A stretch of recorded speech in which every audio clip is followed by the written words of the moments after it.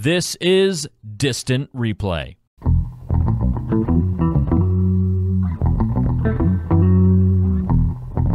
It's time now for another mini-sode here on the Distant Replay podcast, and we're doing true crime again. We're kind of sticking with this theme a little bit, and we'll continue to weave it in through the podcast as we move forward. But today we're focused on Jayson Williams, a former NBA player. You probably heard the story at some point.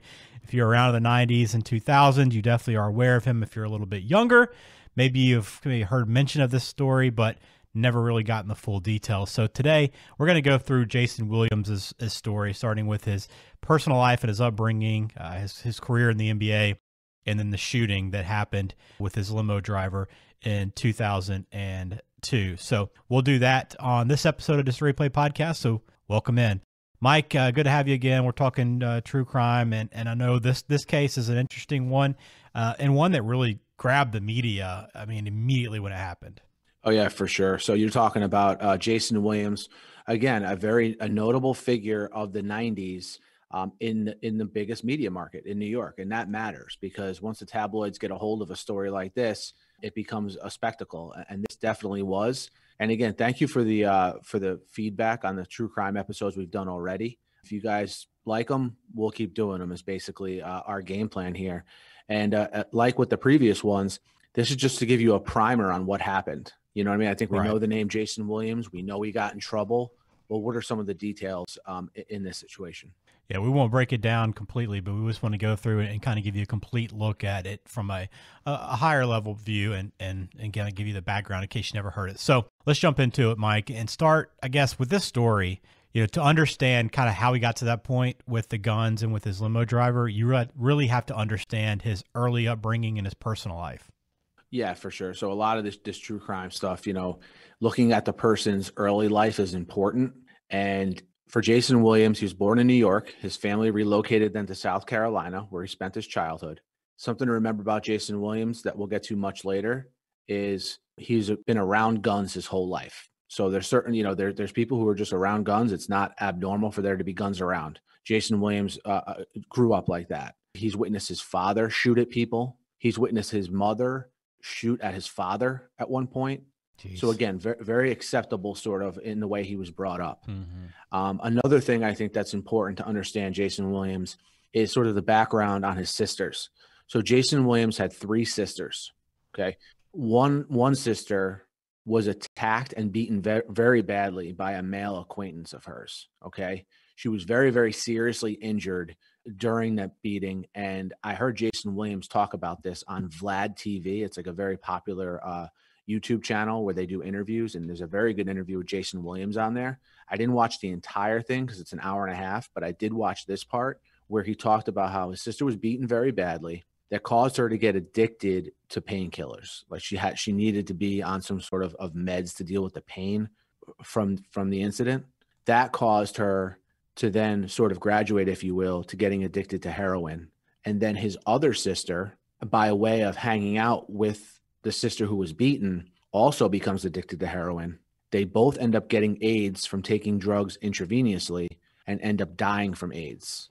Just like a real tragic story. To hear him tell it, there's a lot of reasons to not feel bad for Jayson Williams, but this is one to hear him tell these stories is very, very eye-opening. Yeah.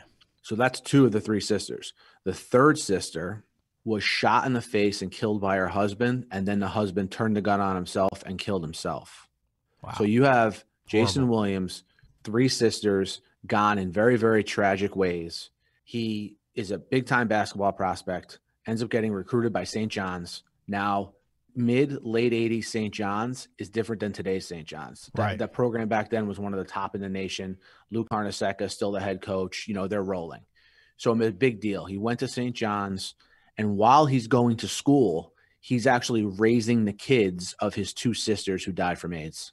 Yeah, that's an incredible story and horrible to listen to. But, he was able to kind of manage it, it sounds like, and get those St. John's, as you mentioned, who was a powerhouse in the 80s. And, his basketball career is kind of what carried him. And that was kind of the bright spot in his life was his talent in basketball, and it led him right to the NBA. Absolutely. And he was a first-round pick of the Phoenix Suns in the 1990 draft, right before the start of the season. the Suns traded him to the Sixers for a future first-round pick, which you don't see that much. Usually if these trades happen, it happens on draft night, but this happened right before the season started. His first 2 seasons with Philadelphia, he's just a role player playing 10, 15 minutes a game early. He then gets traded to the New Jersey Nets. And if you know Jayson Williams as an NBA player, you probably know him as a New Jersey Net because he would spend the rest of his career with the Nets, okay, playing, again, the whole decade of the 90s pretty much in the NBA. And he graduated from a role player to a starter and even got to the point where he was an all-star in 1998. So we're talking about a guy who, sort of found his role in the NBA, and so much to the point where he signed a $90 million contract right before the 98-99 season. Yeah, crazy. So back then, $90 million was a lot. I'd forgotten that his contract was that big. Wow. Yeah, remember, if you haven't listened to our documentary on The Last Dance, we went through how Scottie Pippen, who was one of the 5-10 best players in the league, in the mid to late 90s, was only making like $6-7 million a year. Yeah. Yeah, so I think he signed 7-year, $21 million extension or something like that, like something crazy. So this is a big money deal for Jayson Williams, again, coming off an all-star season. Unfortunately, though, on April 1st, 1999, which was the strike-shortened season, he broke his right leg after colliding with Stephon Marbury, which really derailed his career. Like, it was a very, very sort of gruesome leg injury. It caused him to sit out the entire 99-2000 season, and eventually he retires because of his leg injuries in June of 2000. Jeez. I mean, you can see just a guy that was, plagued with bad luck, it sounds like, and just kind of surrounded by just a lot of negativity in his life. I mean, even with that, he signs that contract, and then to have that kind of happen, it just kind of offsets it. And yeah, you can understand kind of maybe where he is mentally and why he kind of got into guns. And I think that's kind of what you have to talk about next is his history with guns. Yeah, and his history with guns is definitely important. So just to put a little snapshot on where Jayson Williams is right now, he's one of these players that was a fan favorite because he was a really, really good rebounder. One of those guys that hustles, always where he needs to be, very active, emotional. He's one of those kind of players. Very good personality, so much so that when he retires, NBC, who had the NBA, the national NBA package, which, that ABC would have now, actually hired him as an analyst. So he goes from playing to one of those analyst roles in a very, very, very, very coveted position. That leads us to 2001, where he writes a book called Loose Balls.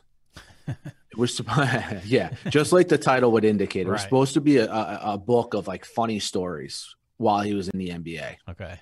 But in it, when you look back, and this was brought up later on after he got into the trouble he got into, is that in the book is several stories that involve him playing with guns, including one where he almost shot Wayne Corbett on accident.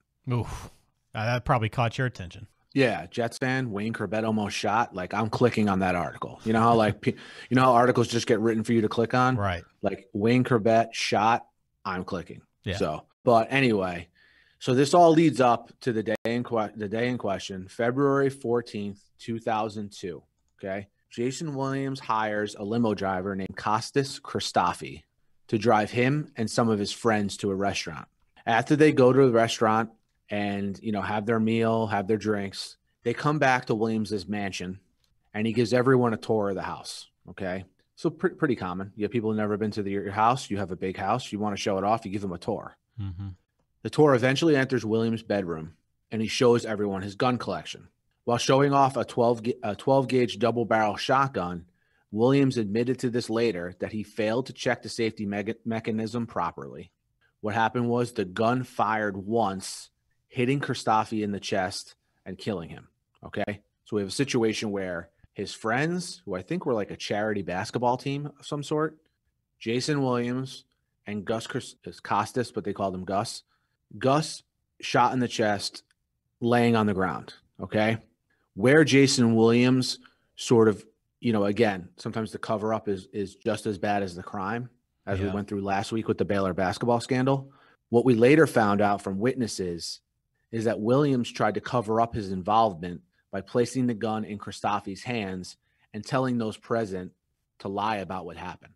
Okay. Yeah. I remember like when that story came out, like there was a lot of question on what actually happened. And I kind of remember that like there was, you were unsure of how he was shot and what had gone down because of this cover up. Exactly. And what this does, Ben, more than anything is it raises questions in the moment and down the line when this goes to trial, that if he didn't try to take all that time and cover things up, could he have saved Christofi's life?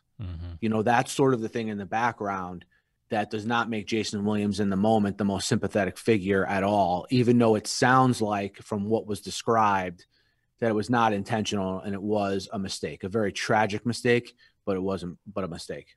It's tough even listening to his entire kind of life timeline. And this is just a few of the incidents that he's experienced. And I mean, it's all kind of tragic. Everything that's been around him, it seems like, has kind of turned sour, and this even being the case. So after the shooting happens, right, in 2002, the trial, and when you look back on this trial, the timeline of the trial is what really catches your attention because it stretched out so long.